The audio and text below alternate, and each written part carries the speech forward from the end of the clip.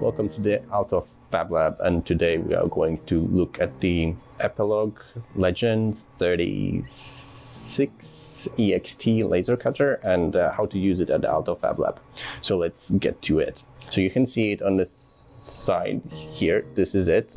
So first and most important thing is to take care of the ventilation or the fume extraction, and in order to do that there are two switches that you should take care of. So one is this, you should turn it clockwise to the maximum position. The other important part is this switch, you should make sure that it's on the on position or up. Then the next thing is to locate the on button of the laser, which you can find on the side here, so this one. And when you switch it to the on position, so the display of the laser is going to go on. And you should wait until it initializes, until it finishes initializing. So next thing is to actually set up the material. And in order to do that, you should open the laser lid. So we have some material here already. So this is a 3mm plywood in the size of 600 by 300 millimeters. So I use here a little bit of tape to make sure that it's flat against the surface, but anyway, we are just going to use this area here, so which is flat, so we shouldn't be worried too much. One thing that we need to do now is to set the origin, so it's where the zero cross point of X and Y axis is going to be on the laser coordinate system. And in order to do that, we need to close the laser lid, go to the control panel and hit the pointer button in order to activate the red laser. So if you look carefully, you'll see that somewhere there is a little red laser dot. And next thing, in order to move that laser dot around, we need to disable the XY stepper motors in order to be able to move the laser beam around. So we hit XY off and we confirm with the green button, and then we can open the laser lid again and we can move these parts and that part over here around, and you see that the red dot moves along with the movement. And we should set it so that the red dot is somewhere 5mm from the top and 5mm from the left side of these bars over here. And when it's done, then we can close the laser lid again, like so. And we can hit set home. And in order to make sure that the laser actually registered the origin point, we should set reset. And now I will hit reset, and if the origin point doesn't move, that means that the laser managed to capture the origin point and it is acceptable to it.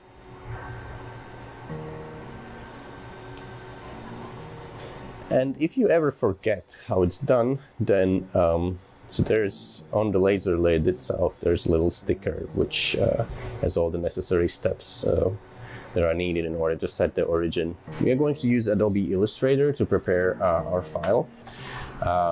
So here I have a square with some fill inside. So if I hit Control Y, then I can see the vector outlines of this object. And if I hit Control Y, then I'm toggling back to the rendered view of the object. So this is how it would look like in print. But in Illustrator, it is important to make sure that the document is in RGB color mode. In order to do that, you should click on File, go to Document Color Mode, and click on RGB Color. So now we are on RGB color. Then you should select the object separately and make sure that for the lines that you want to cut, the line color is set to pure black. So which is 6 zeros in hex notation. And the same goes for the fills. For the fills, if you want to engrave things, so the default engraving color, the default fill color is also black, or 6 zeros hex. And yeah, once again, for the line that you want to cut, make sure that the thickness of the line is 0.01 millimeters. Also, so we are working in millimeters, so when you go to document setup, make sure that all the units are in millimeters as well. And so this object is going to be, so if I go to transform, you can check the width and height of it. So it's 4 centimeters in width and 4 centimeters in height.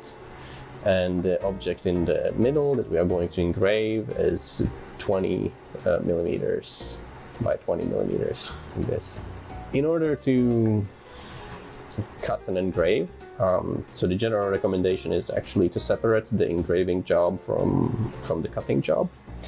So it will make it easier for you to recognize the both jobs if you save 2 separate Illustrator files.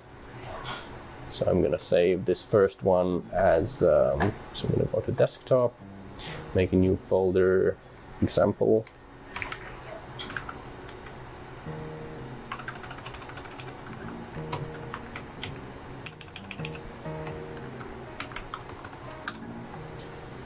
And we'll save this as engraving.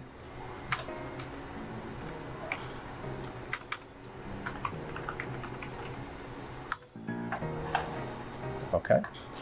And then I'm going to go to File, Print, and select the Fablab 1000 print preset. Here, there's an interesting setting which is called Ignore Outboards. If it's checked, as it is now, then Illustrator is gonna perceive the cutting area starting from the objects that are on the canvas.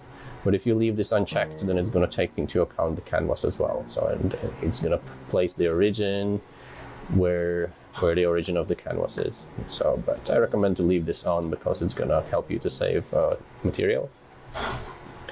Next thing is to go to Setup and to check whether the Epilog engraver device is selected. And then you would click Preferences, and here you get access to the laser driver. And as I mentioned, so it's a smart idea to actually specify the raster and vector jobs separately. So there's also an option for the combined version, so when you can do both of those in one job. But here at the lab, for some reason, sometimes there are mishaps regarding that. So it's better to separate it into 2 separate jobs. So let's select raster, and the thing that becomes active is this raster setting part. So we need to specify speed and power. So in order to specify those, we can open the laser cutter settings on the desktop, or you should be able to see them also on the wiki.aalto.fi page if you go to the Aalto Fablab space over there. So you'll find a document, a page that is called laser cutter settings, and all the values should be there. So consider these as a good starting point. So if you should first do some test cuts before you do the real cut on a bigger sheet of material or a fresh sheet of material, because the lens might be dirty, the mirrors might be a bit off. So you should always you shouldn't take this for granted as the final best setting. So you should expect that it's going to be off by a few numbers sometimes. So, but for engraving, it doesn't matter that much, but still. So let's go to the material that we are using, which is the 3mm plywood. And as we see, the recommended setting for that is 90 for speed and 50 for power. So let's set it to 90 here and 50 to power. Also, take into account the DPI setting. So if you are using lower, so these values in the text file, these are tested with 600 DPI or dots per inch. But if you set up lower resolution, then that means that you will get faster engraving speeds, but then probably you will also need to adjust the speed and power so that it matches the DPI setting. So generally the power used should be a bit more, and the speed should go down, But that's also a thing that you can experiment with when you come to the Fablab and start the engraving and cutting your own materials, your own things. So yeah, let's leave it to 90 and 50 for now. Hit OK. And then hit print once, and then print the second time to close the print dialog. And you should see the job on the laser display as job 1 now, after clicking the second print button. And at this point we are ready to move back to Illustrator and set up the cutting job. Yeah, so we do not change anything in the design, but we are going to go to File, Save As, and save it as cutting. So, and then we are going to open the print settings again.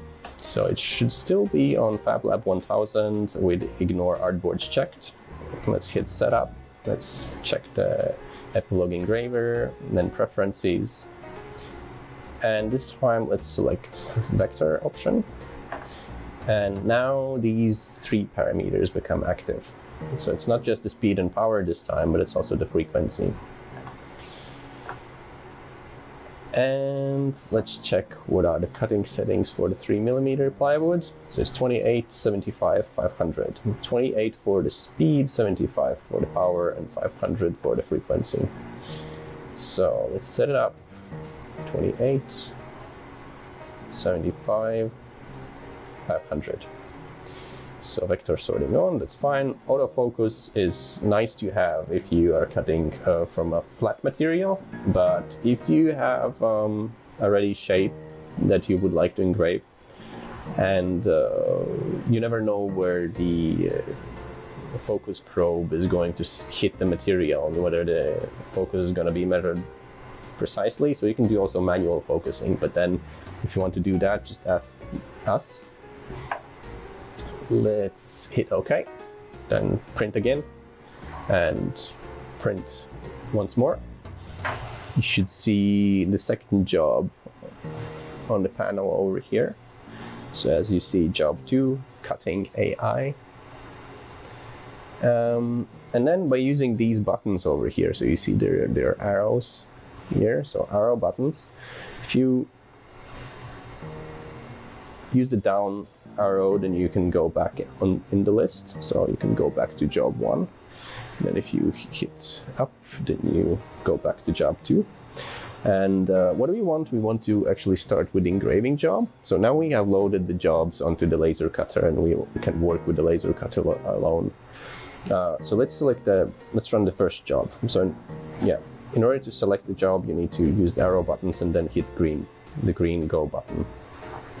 And once we hit the green go button, the laser is going to start a focus operation, but let's see how it goes. So green button.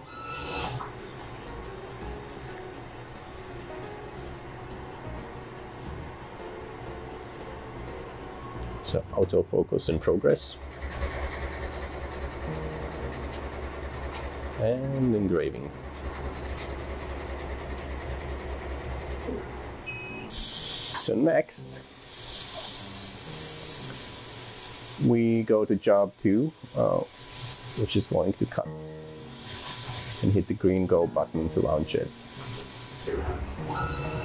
So again, autofocus in progress.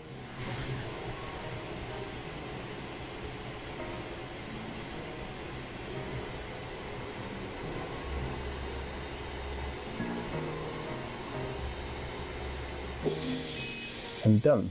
So just need to wait for a few seconds till the fumes get extracted, and then we can hit reset so that the laser returns to its initial position. And also remember that when you're working with the laser, just stay close to it always, because it's the main cause for labs burning down in other places. So we don't want our lab to burn down, so always stay close to the laser. And now we can open the lid. We can use a smaller tool like this in order to check whether we actually cut through and we can remove the material. And it seems that yes. And that's the result. Alright, thanks for watching, and there are going to be tutorials for other machines at the Aalto Fablab very soon.